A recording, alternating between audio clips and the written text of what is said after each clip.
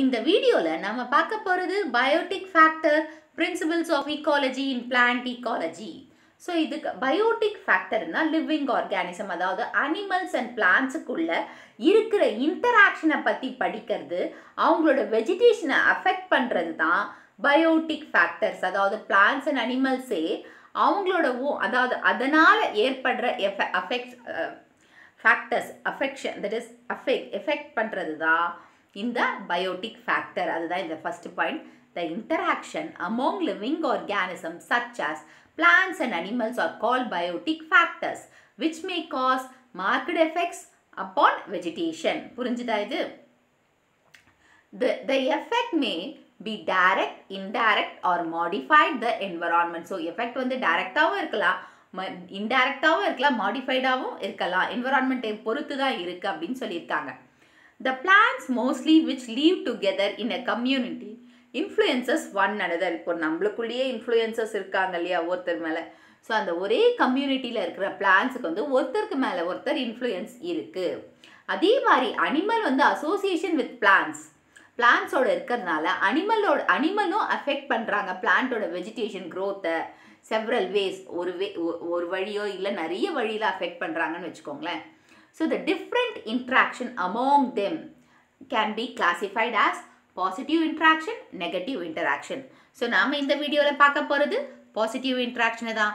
negative interaction next வீடியோல பார்க்கலாம். So இன்னைக்கு positive interactionல ரெண்டு டைப் இருக்குன்னு சொன்னேன். positive interactionல வந்து mutualism.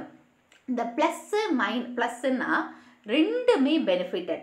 மைனஸ்னா ஒரு ப்ளஸ் ஒரு மைனஸ் இருந்ததுன்னா ஒன்று பெனிஃபிட்டட் இன்னொன்று நாட் ஹார்ம்டு. பெனிஃபிட் கிடையாது, அதுக்கு ஆபத்துன்னு சொல்லலாம். ரெண்டுமே மைனஸ் இருந்தால் ரெண்டுத்துக்குமே ஆபத்து. ஸோ ஒரு ப்ளஸ் ஒரு ஜீரோ இல்லை ஒரு மைனஸ் ஒரு ஜீரோ இருந்ததுன்னா ஒன்றுக்கு ஆபத்து, இன்னொன்றுக்கு எந்த பிரச்சனையும் இல்லை. ஓகேவா? ஸோ மியூச்சுவலிசத்தில் தான் ரெண்டு ப்ளஸ் இருக்கிறதுனால என்ன, ரெண்டு பேருமே பெனிஃபிட்டட்.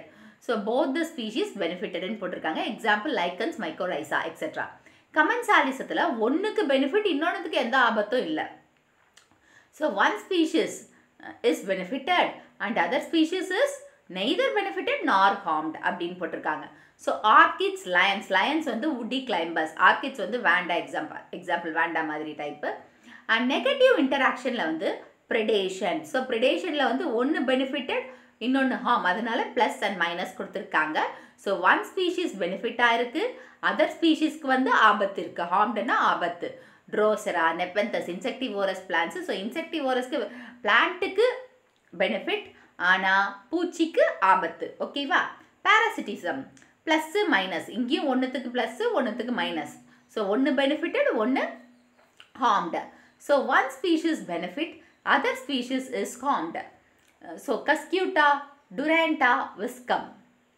காம்படிஷன் ரெண்டுத்துக்குமே ஆபத்து, அதனால மைனஸ் போட்டிருக்காங்க. Harmful for both.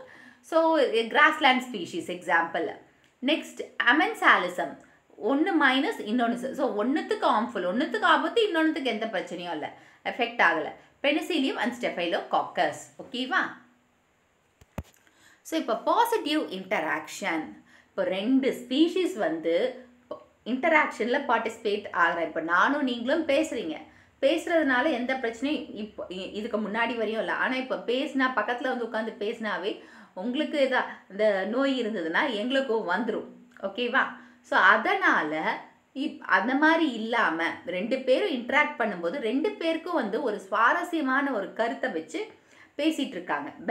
ஸோ அந்த கருத்தால் ரெண்டு பேருக்குமே யூஸ்ஃபுல்னஸ் இருக்குது. இப்போ நீங்கள் வந்து எங்ககிட்ட டவுட் கேட்குறீங்க, அதை நாங்கள் கிளியர் பண்ணுறோம். ஸோ அது ரெண்டு பேருக்குமே பெனிஃபிட் தானே. ஸோ பெனிஃபிட்டட், உங்களுக்கு பெனிஃபிட் ஆகுது இல்லையா? ஆனால் இங்கே ரெண்டு ஸ்பீஷீஸுமே பெனிஃபிட்டாக இருக்கும். So that is called positive interaction. Mutualism, கமென்சாலிசம் தான் ரெண்டு example. மியூச்சுவலிசம்னா give and take policy. நீ பென்சில் கொடுக்குறீன்னா நான் உனக்கு ரப்பர் கொடுக்குறேன், அதுதான் வந்து give and take policy. So இந்த இன்டராக்ஷன் என்னன்னு பார்க்கலாம். It is an interaction between two species of organism in which both are benefited from the obligate association. So ரெண்டு ஸ்பீஷீஸ் ஆஃப் ஆர்கானிசமும் பெனிஃபிட் ஆயிருக்காங்க. ஓகேவா? ஸோ காமன் எக்ஸாம்பிள்ஸ் பார்க்கலாம். இங்கே கொடுத்துருக்கிறது வந்து லெகுமினோசே பிளான்ட்டோட ரூட், அதாவது வேர்க்கடலை செடியோட ரூட். அந்த நீங்கள் வேர்க்கடலை செடியை பிடுங்கி பாருங்கள், அதில் வந்து ரூட் நாடியூல்ஸ், வேர் முடிச்சுக்கள்னு சொல்லுவாங்க, ரூட் நாடியூல்ஸ் இருக்கும். அந்த ரூட் நாடியூல்ஸ்குள்ளே தான் இந்த ரைசோபியம் பாக்டீரியா இருக்குது, பர்பிள் கலரில் இருக்கும். ஸோ இந்த ரைசோபியம் பாக்டீரியா இந்த செடிக்கிட்ட, இந்த வேர்க்கடலை செடிக்கிட்ட இருந்து ஷெல்டர் இருக்கிற இடத்துக்கும் சாப்பாடையும் எடுத்துக்குது. அதே மாதிரி ரைசோபியம் பாக்டீரியா இந்த செடிக்கு என்ன கொடுக்குதுன்னா நைட்ரஜன், அட்மாஸ்பியரில் இருக்கிற நைட்ரஜனை ஃபிக்ஸ் பண்ணி அந்த பிளான்ட்டுக்கு கொடுக்குது. ஸோ அதுதான் இங்கே போட்டிருக்காங்க. So rhizobium bacteria forms nodules in the roots of leguminous plants and live symbiotically. So the rhizobium obtained the food from leguminous plant and in turn fixes atmospheric nitrogen into nitrate, making it available to the host plant. அதாவது rhizobium bacteria எங்கே உயிர் வாழுது? Root நாடியூல்ஸில் உயிர் வாழுது. ஓகேவா? அந்த ஒரு portion enlarge கொடுத்துருக்காங்க. இந்த ரூட் நாடியூல்ஸில் உயிர் வாழுது. ஸோ இந்த ரூட் நாடியூல்ஸ் ஆஃப் வேர்க்கடலை செடி, லெகுமினோசே பிளான்ட்னா வேர்க்கடலை செடின்னு வச்சுக்கோங்க. Symbiotic association, give and tackle. So இந்த ரைசோபியம்க்கும் அவங்களுக்கும் ஒரு ஜென்டில்மேன் அக்ரிமெண்ட் இருக்குது. என்னென்னா, எனக்கு இருக்கிறதுக்கு நீ இடம் கொடு, சாப்பாடு கொடு, பாக்டீரியா சொல்லுது. ஸோ அதுக்கு பதிலாக நான் உனக்கு இந்த அட்மாஸ்பியரில் இருக்கிற நைட்ரஜனை உனக்கு ஃபிக்ஸ் பண்ணி கொடுக்குறேன் அப்படின்னு சொல்லிட்டாங்க. ஸோ இது ஒரு நைட்ரஜன் ஃபிக்ஸேஷன் தான். இது ஒரு symbiotic association, மியூச்சுவலிசத்துக்கு example. And the other examples பார்த்தீங்கன்னா water azolla ஃபர்ன் and nitrogen fixing cyanobacterium. So இந்த வந்து பார்த்தீங்கன்னா இது வந்து அசோலா ஃபர்ன், இது வந்து சைனோபாக்டீரியம் இந்த லீவ்ஸ்குள்ளே இருக்குது. ஓகேவா? இவங்களும் அதை ஃபிக்ஸ் பண்ணி கொடுக்குறாங்க, அட்மாஸ்பியரிக் நைட்ரஜன், அவங்களோட பெனிஃபிட்ஸ் கொடுக்குறாங்க. ரெண்டு பேருக்குமே benefited, give and take policy தான், போன இதில் சொன்ன மாதிரி தான். அண்ட் நெக்ஸ்ட் ஒன் வந்து Anabaena present in காரலாய்ட் roots of cycas. So gymnosperm, இதுக்கு முன்னாடி பார்த்தது ஆஞ்சியோஸ்பம். இப்போ ஜிம்னோஸ்பமில் சைக்கஸ் ரூட்டில் வந்து இந்த காரலாய்ட் ரூட்டில் வந்து அனபீனா வந்து அசோசியேட் ஆயிருக்கு. ஸோ ரெண்டு பேருக்குமே ஆர்ம் கிடையாது, ரெண்டு பேருமே பெனிஃபிட்டட் தான். அண்ட் நெக்ஸ்ட் சைனோபாக்டீரியம், இது வந்து பிரையோஃபைட்ஸ், ஆந்தோசெராஸ். இது இந்த ஆந்தோசெராஸோட தாலஸ் பாடியில், இது தாலஸ் இல்லையா, இந்த தாலஸை கிராஸ் செக்ஷன் எடுத்தோம்னா இந்த நான்ஸ்டாக் இருக்குது, இந்த டைப் ஆஃப் நான்ஸ்டாக் அதுக்குள்ளே இருக்குது ஆந்தோசெராஸ் தாலஸ்குள்ளே. So was present in the fruits of ஃபிக், அத்திப்பழத்தில் பூச்சி இருக்குன்னு சொல்லுவாங்க. ஸோ இந்த பூச்சி இது வந்து இங்கே தான் அதோட லைஃப் சைக்கிள் ஸ்டார்ட் ஆகுது, இந்த அத்திப்பழத்தில் தான். ஸோ அந்த அத்திப்பழத்தில் அந்த பூச்சி இருக்கிறது அதுக்கு சேஃபாக இருக்குது. ஓகேவா? லைக்கன் வந்து ஒரு mutual association, algal and fungal partner ரெண்டுமே இருக்காங்க. இந்த ஃபங்கஸ் வந்து அந்த சாயிலோட நல்ல சப்ஸ்டேட்டம்னா அந்த அடி சாயிலோட நல்ல ஃபிக்ஸ் பண்ணுறதுக்காக ஹெல்ப் பண்ணுது. அண்ட் ஆல்கி வந்து ஃபோட்டோசிந்தசிஸ் பண்ணி ஃபுட்டை கொடுக்குது. ஸோ லைக்கன் வந்து ஒரு மியூச்சுவல் அசோசியேஷன், ஆல்கலுக்கும் ஃபங்கைக்கும் பார்ட்னர். ஃபங்கல் அவங்க ரெண்டு பேருமே, ஆல்கி அண்ட் ஃபங்கை வந்து பார்ட்னராக இருக்காங்க இங்கே லைக்கன்ஸில். ஓகேவா? Roots of terrestrial plants and fungal லைஃபே, மைக்கோரைசா. மைக்கோன்னா fungi, ரைசான்னா route. இப்போ இந்த ரூட்டோட, இது வந்து ஹையர் பிளான்ட், இந்த ரூட்டோட இந்த ஃபங்கை அசோசியேட் ஆகிருக்காங்க இல்லையா? ஸோ அந்த ஃபங்கை அசோசியேட் ஆகிருக்காங்க. ஸோ அது வந்து மைக்கோரைசா. இங்கே பாருங்கள், இந்த ரூட்ஸில் வந்து ஃபங்கல் அசோசியேஷன் நடந்திருக்கு, ஃபங்கை இருக்காங்க. ஸோ அப்படி இருந்ததுன்னா மைக்கோரைசா.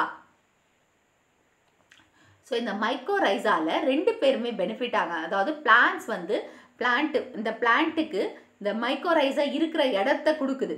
பிளான்ட்டு வந்து மைக்கோரைசாவுக்கு இருக்கிற இடத்த கொடுக்குது. மைக்கோரைசா வந்து இந்த சாயிலில் இருக்கிற நியூட்ரியன்ஸ், வாட்டர் எல்லாத்தையும் நல்லா அப்சர்வ் பண்ணி பிளான்ட்டுக்கு தேவையான அளவுக்கு அப்சர்வ் பண்ணி கொடுக்குது. ஓகேவா? ஸோ கமென்சாலிசம். ஸோ இது வந்து பார்த்தீங்கன்னா இன்டராக்ஷன், டூ ஆர்கானிசத்துக்குள்ள இன்டராக்ஷன். ஒன்று பெனிஃபிட்டட், இன்னொன்று பெனிஃபிட்டாக இருக்கலாம், இல்லைன்னா ஹார்ம். ஆனால் மியூச்சுவலில் ரெண்டு பேருமே பெனிஃபிட்டட். ஆனால் இங்கே வந்து ஒன்று தான் பெனிஃபிட்டட், இன்னொன்று பெனிஃபிட் ஆனாலும் ஆகலாம், இல்லைன்னா அதுக்கு ஹார்ம்ஃபுல்லாகவும் இருக்கலாம். அது பாருங்கள், it is an interaction between two organisms in which one is benefited and another is neither benefited nor harmed. So the species that derives benefit is called commensalism, while the other species is called host. இப்போ நம்ம வயிற்றுக்குள்ளேயே E coli bacteria இருக்குது. அந்த E coli bacteria வந்து கமென்சாலிசம். ஏன்னா அது benefit எடுத்துக்குது, நம்மக்கிட்ட இருக்கிறதுக்கான இடம், தங்குறதுக்கான இடத்தையும் நாம் சாப்பிட்ற சாப்பாடை எடுத்துக்குது. ஸோ அது கமென்சாலிசம். நாம் அதுக்கு இடம் கொடுக்குறோம் இல்லையா, நாம ஹோஸ்ட். ஓகேவா? இது எக்ஸாம்பிள். ஆனால் பிளான்ட்டை வச்சு இங்கே சில எக்ஸாம்பிள்ஸ் கொடுத்துருக்காங்க. Epiphytes. So epiphyteனா இது ஒரு பிளான்ட், இந்த பிளான்ட் மேலே இன்னொரு பிளான்ட் வளருது இல்லையா, அதுதான் எபிஃபைட். ஓகேவா? ஸோ இந்த பிளான்ட் வந்து எந்த ஹார்மும் இந்த ஹோஸ்ட் பிளான்ட்டுக்கு கொடுக்காது. இந்த அதாவது இந்த வேண்டா, மோஸ்ட்லி ஆர்கிட்ஸ் தான் இப்படி வளரும். இந்த வேண்டா பிளான்ட் வந்து இந்த பிளான்ட்டுக்கு எந்த ஒரு ஹார்மையும் கொடுக்காது. இதுகிட்ட 2 டைப் ஆஃப் ரூட்ஸ் இருக்குது, Ariel roots and clinging roots. So Ariel absorbing roots வந்து இன்னொரு பேர் வந்து ஹைக்ரோஸ்கோபிக் ரூட்ஸ். இது அட்மாஸ்பியரிக் மாய்ஸ்சரை அப்சார்ப் பண்ணும். ஸோ மாய்ஸ்சரை அப்சார்ப் பண்ணும். லீவ்ஸ் வந்து ஃபோட்டோசிந்தசிஸ் பண்ணி ஃபுட்டை ப்ரொடியூஸ் பண்ணும். ஸோ இதனால் இந்த ஹோஸ்ட் பிளான்ட்டை, அதாவது ஹோஸ்ட் ஆர் சப்போர்ட்டிங் பிளான்ட்டை எந்த ஆபத்தும் பண்ணாது. இதுக்கு ஒரு சப்போர்ட் ஒன்று, இதுக்கு டைரெக்டாக வந்து சாயிலோட சப்போர்ட் பண்ண முடியாது. இது வளரத்துக்கு ஒரு சப்போர்ட்டான பிளான்ட் வேணும், அது மட்டுமே செய்து எபிஃபைட்டிக் பிளான்ட். ஸோ இந்த கிளிங்கிங் ரூட்ஸில் இருக்கிற கிளிங்கிங்கில் ஏரியல் ரூட்ஸில் இருக்கிற ஸ்பெஷல் டிஷ்யூ வந்து ஸ்பாஞ்சி டிஷ்யூ வந்து வெலமெண்ட் டிஷ்யூ. அது இருக்கிறதுனால தான் அட்மாஸ்பியரிக் மாய்ஸ்சரை அப்சார்ப் பண்ணுது. ஸோ இப்போ நான் படிக்கிறேன் பாருங்க. The plants which are found growing on the other plants without harming them are called epiphytes. So ஒரு பிளான்ட் மேலே இன்னொரு பிளான்ட் வளருது, ஆனால் எந்த எஃபெக்டும் அந்த கீழே இருக்கிற பிளான்ட்டுக்கு வராது. So they are commonly found in tropical rainforest. So இந்த plant எங்க இருக்கும்? Epiphytes tropical rainforestல. So the epiphytic higher plants get its nutrients and water from the atmosphere with the help of hygroscopic roots, which contain a special type of spongy tissue called velamen tissue. Hygroscopic roots தான் அந்த moisture nutrients absorb பண்ணுது. மாய்ஸ்சரில், அதாவது அட்மாஸ்பியரில் இருக்கிற moisture, water, நியூட்ரியன்ஸை absorb பண்ணிக்குது. அந்த absorb பண்ணுறதுக்கான special tissue என்ன? வெலமெண்ட் tissue இந்த hygroscopic டிஷ்யூவில் இருக்குது. So it prepare its own food and does not depend on the host. So தனக்குத்தானே ஃபுட்டு ப்ரொடியூஸ் பண்ணுறதுனால ஹோஸ்ட்டை நம்பி இல்லை. So using the host plant only the support and does not harm it in anyway. So சப்போர்ட்டை மட்டுமே கொடுக்குதே தவிர வேறு எந்த ஹார்மும் அந்த ஹோஸ்ட் பிளான்ட்டுக்கு கொடுக்கல. So many orchids, ferns, limes, hanging mosses, peperomia, money plant and asnia are some of the examples of orchids. So இதெல்லாமே மேலே சொல்லியிருக்கிற orchids, ferns, Edaphites, lions வந்து woody climbers, hanging mosses, bryophytes, peperomia, money plant உட்பட asnia, இது எல்லாமே epiphytes example சொல்லலாம். Spanish moss, that is Tillandsia, grows on the bark of oak and pine tree. So oak and pine tree மேலே Tillandsia, that is Spanish moss வருது. 1 மார்க்கில் கேட்கலாம். வளருது இந்த ஓக் மேலேயும், அதாவது பார்க் பட்டை மேலே வளருது. So ப்ரோட்டோ கோஆப்ரேஷன்னா different species of organism வந்து பெனிஃபிட் அடைகிறாங்க. ஒரு டிபெண்ட் அவங்களோட ரிலேஷனை வச்சு they are not, but neither is dependent on the relationship. ரெண்டுமே ரிலேஷன்ஷிப்பை வச்சு இல்லை. இப்போ ஃபார் எக்ஸாம்பிள் சாயில் இருக்குது. சாயில் பாக்டீரியாவும் இருக்குது, ஃபங்கையும் இருக்குது, பிளான்ட்டும் வளருது. அப்போது சாயிலில் இந்த 3 ஆர்கானிசமே ப்ரோட்டோ கோஆப்ரேஷனாக இருக்குது. ஸோ அவங்க வளரதுக்கு தேவை சாயில். ஓகேவா? அவங்களுக்குள்ள ஒரு சின்ன இன்டராக்ஷன் இருக்குது. இன்டராக்ஷன் ஆனால் அவங்க டிபெண்ட் ஆன் த ரிலேஷன்ஷிப்பில் இல்லை. But neither is depend on the relationship. For example ரிலேஷன்ஷிப்பில் கூட இருக்கலாம். இப்போ சாயில் பாக்டீரியா வந்து இந்த ரெகினோசை பிளான்ட்டோட ரிலேஷன்ஷிப்பில் இருக்கலாம், இல்லாமையும் இருக்கலாம். ஃபங்கையும் ஹையர் பிளான்ஸோட ரூட்ஸோட ரிலேஷன்ஷிப்பில் இருக்கலாம், இல்லாமையும் இருக்கலாம். ஸோ ப்ரோட்டோ கோஆப்ரேஷன்னா அவங்களுக்குள்ள டிஃப்ரெண்ட் ஸ்பீஷீஸ்க்குள்ளே இன்டராக்ஷன் இருக்கும். போத் த ஆர்கானிசத்துக்குள்ளே இன்டராக்ஷன் இருக்கும், பெனிஃபிட்டும் இருக்கும். ஆனால் டிபெண்ட் ஆன் த ரிலேஷன்ஷிப்பில் சொல்ல முடியாது. Neither depend on the relationship நார் So neither. So for example soil bacteria, fungi and plants growing in the soil. ஒரே soilல தான் வளருது, அதை வச்சு சொல்லியிருக்காங்க. ஸோ நம்ம நெகட்டிவ் இன்டராக்ஷனை நெக்ஸ்ட் வீடியோவில் பார்க்கலாம். இந்த வீடியோ உங்களுக்கு பிடிச்சிருந்தா ஒரு like, share, subscribe to science easy tech channel. இந்த வீடியோவோட இங்கிலீஷ் லிங்க் டிஸ்கிரிப்ஷன் பாக்ஸில் கொடுத்துருக்கேன், நீங்கள் வேணுமா போய் பாருங்கள்.